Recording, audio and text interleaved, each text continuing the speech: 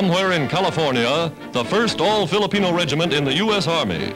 Newly recruited, these grim, determined sons of the Philippines march with but a single purpose in life: to avenge their brothers who fought and died for General MacArthur.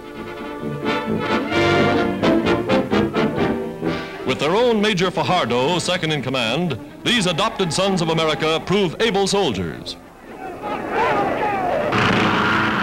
In small patrols, they quickly learn the tactics of modern warfare.